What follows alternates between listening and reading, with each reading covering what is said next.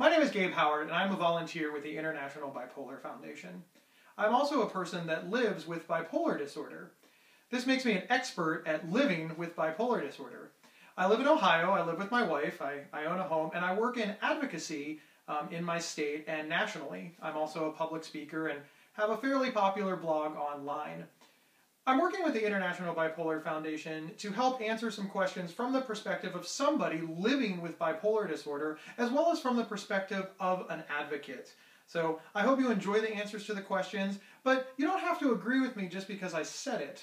The real advantage to communication is that we can all share our experiences in a safe place. So again, you don't have to agree with me, you just have to be respectful. So thank you very much for watching my video blog, and I look forward to the conversation. Thanks so much.